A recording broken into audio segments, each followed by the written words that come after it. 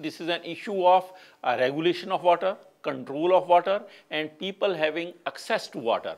Water availability is not an issue. There is plenty of water, but people do not have resources, people do not have sufficient energy, there are not good policies so that people make good use of water. So water is becoming a curse or sometimes a bane. So how we can convert that particular resource into a useful opportunity for the people, so that everybody admits that the solution lies in better management of water. Water is there, but there is practically, due to historic development of green revolution in India, the initial focus was on those low-hanging fruits, where you just created irrigation, you gave good seeds, fertilizers, mini kits, etc. Things happened within very small time.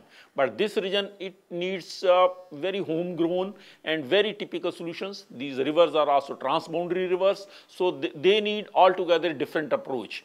For the last 20-30 years, the governments, the planners or the local, one thing is the attention was not there, the governance was poor, and second thing, people didn't have ready-made simple solutions, because what we call green revolution is a mini kit solution. You go to a farmer with a small bag, here is a fertilizer, here is a seed, here is a pesticide, you go and you will have a nice crop. These things are not working here. So things are more complex. We need to study those kind of issues and then come out with solutions which really are acceptable, which work at different levels. So are you talking about behavior change at the farm level? Is that what we're after? That's right. When I'll make a presentation, we are working at, it's a kind of a matrix at different levels. We want to work at farmer level, where we want to study what the farmers are doing, why they are doing what they are doing, what's the best optimum thing for them to do, how they can be doing, how they improve those things, and how the institutions and policies they can be facilitated so that they do better things what they are doing.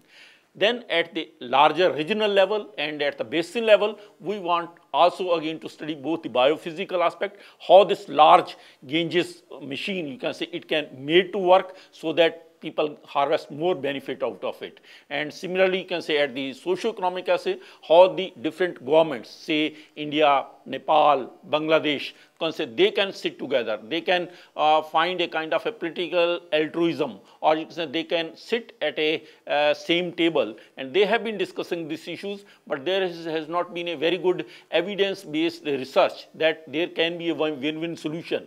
Most of the parties, they see each other with a kind of, I can say, suspicion or something, that if something is done upstream, there will be not enough benefits for the downstream. Or you can say downstream people, they have other benefits. You can say that we do not have money. India is slightly a larger player than the other countries, say like Nepal and Bangladesh. So it's a considered kind of a big brother solution, something.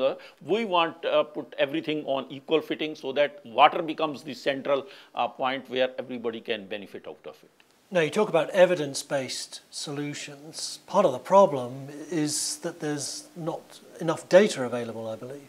Is that an issue for you? Yes, sharing of data, especially for Ganges, is considered a kind of a bit of a secret, but we are able, since we are not,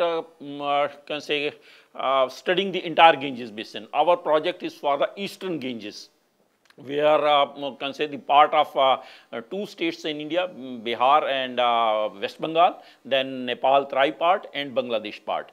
Luckily, we have all the data access in Bangladesh. We have very good partnerships. In Nepal, we have done very good projects and we have very good access. We are working with EC mode and other things. And for the state level data or the level data for Bihar and West Bengal is also now almost, you can say, we can access that one. So if we want to study the entire basin, there are issues. But if we want to study parts of it, and with our already going on good projects under Ganges Basin Development Challenge in Bangladesh, and they say, I think we should be able to do pretty fine over there.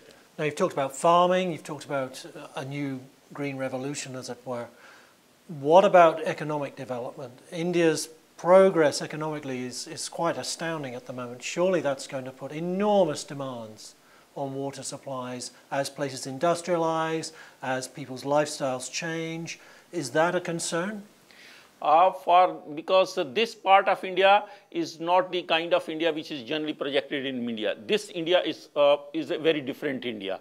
This is the most kind of a backward area. In development parlance paradigm, it's called the world's poverty scare. If you include Bangladesh, if you include Nepal, if you include the eastern part and Myanmar Earth, if this part, you can say this is, you can say development sector, they call the world's poverty scare, where you have largest population and largest poor population. So this region has been neglected or has been bypassed from the real development story of the India as such. There are now very good vibrant systems coming up in Bangladesh. Things are working quite well.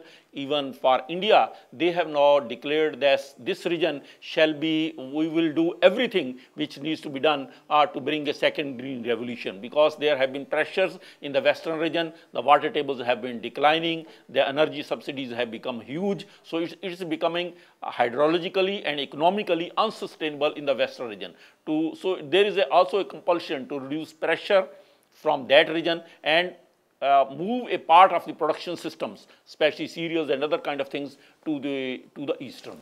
So agriculture can drive economic development in the east, do you think? Yeah, agriculture, not, and our hypothesis, not the cereal based, the type of pure agriculture, but a much more diversified agriculture, where fisheries, where horticulture, where livestock, where all the high value agriculture can say. This region is very famous for fruits and vegetables and fisheries and all those livestock, dairy, etc., which can progress. So we want a different model. What we have been saying in some of the presentations, that we for developing this region, do not look towards the northwest of India, which is a more cereal based model, but look towards southeast, look towards what Vietnam is doing, look towards what Thailand is doing, look towards what South Korea is doing. So those models where you have plenty of water, very small pieces of land, very intense population. So if you provide them with all the opportunities, along with markets, along with credits, along with